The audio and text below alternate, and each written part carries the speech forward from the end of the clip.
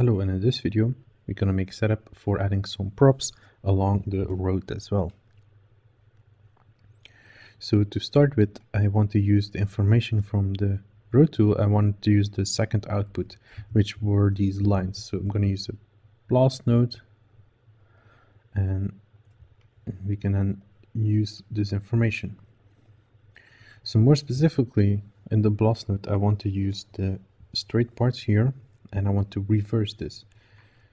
So most of the time when I want to have information, I want to place them on the straight parts. So let's say I want to set a tree. I don't want to set a tree where we have this corner piece. So I only want to set a tree when we have a straight part. So from here, we can start, for example, very basic. We can do a simple resample. And with this resample, when we enable points, we can create extra points. So with this distance over here, we can then set how many of these points there should be on the line. So let's say 5 could be a nice number. You can, for example, use this for the trees or another model. So in this case, let's use a add node. And this add node will just clean up the geometry. So I only want to keep the points. And from here, I'm also going to create an attribute, which is then called the Unreal instance. And this is a string value, and I want to use then the path of my model. So in my case, I want to use these stone pillars. So I want to have these stone pillars around the border over here. So I'm going to copy, right click, copy reference, and use this in Houdini.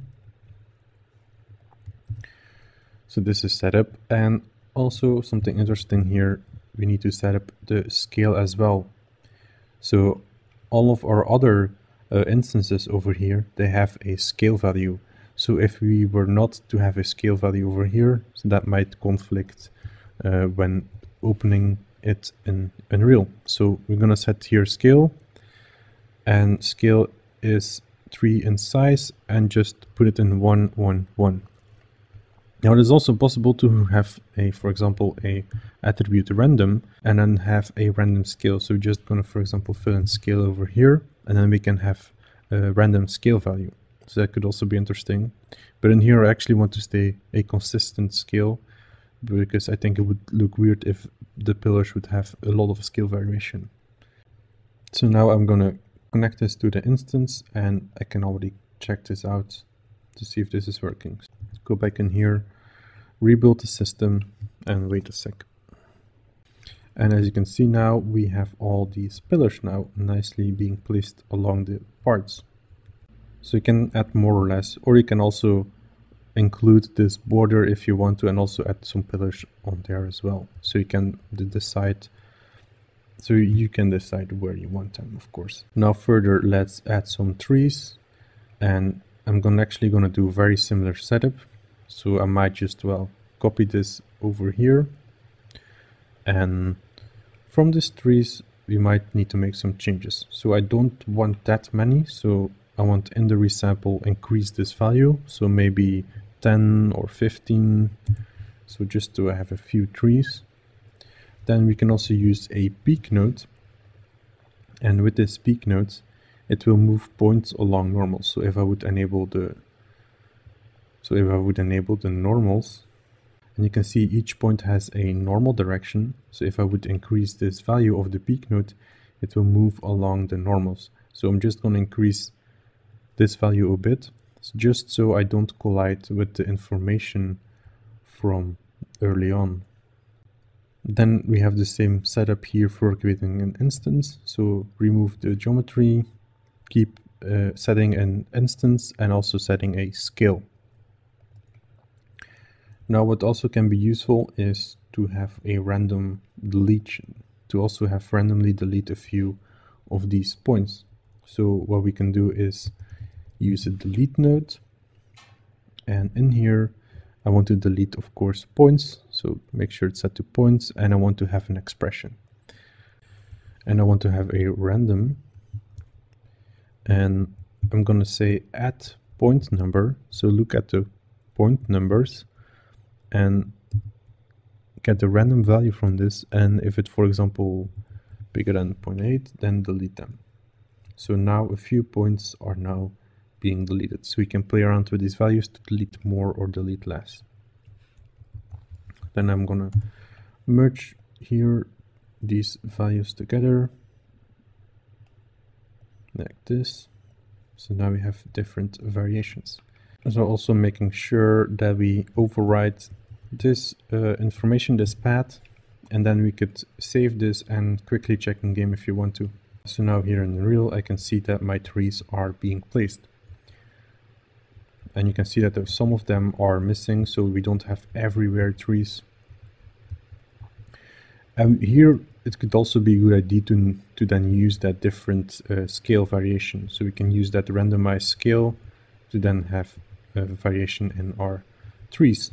So you could use here a attribute randomizer. So we can, for example, skip this, plug this in over here, and now we can have a random scale. So the minimum value could, for example, be 0.7, 0.7, and then we have different tree sizes.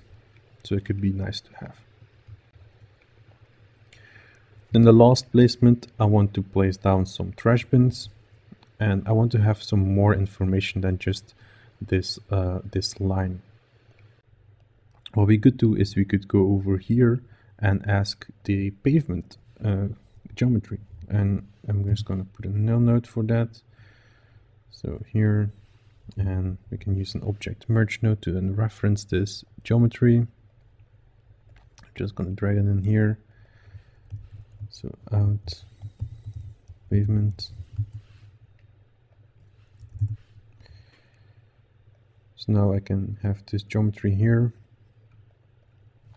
and I want to use a poly wire, and let's just give this a high value like this, like 2, and then boolean these two results.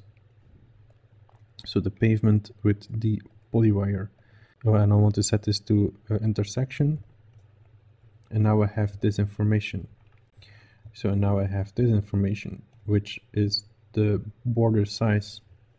So if we would increase the poly wire, we can then have a bigger part of the pavement.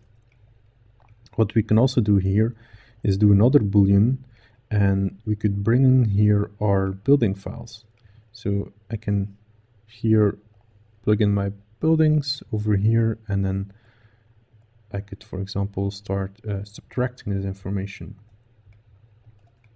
So as you can already see here, so in here I have a pavement border, and I subtract the part that's overlapping with a building. So just clean up the shape, so in case we are having a building, we would cut out different parts. So now I have the correct pavement. So now from here what we could do is, for example, a simple scatter node. So this will just randomly place points here and there. As you could see, they're just randomly placed. So let's say we want to have, for example, 60 trash bins in the city, and then we can play around with this seed value to then place them nicely around. So this is another example on how you can get certain information from what we have here. So I'm going to copy paste these nodes for instancing, and I'm going to make sure I set the right model and fill this in over here, and let's save this and see if that works. And as you can see here, we have some of these bins placed around. You can of course play around with more settings to get them on a different position if you want to. In this case, I think they are just okay. So that was it for placing down some props. I showed you a few ways on how you could get some information to place props. So I hope you enjoyed these videos, and thank you for watching.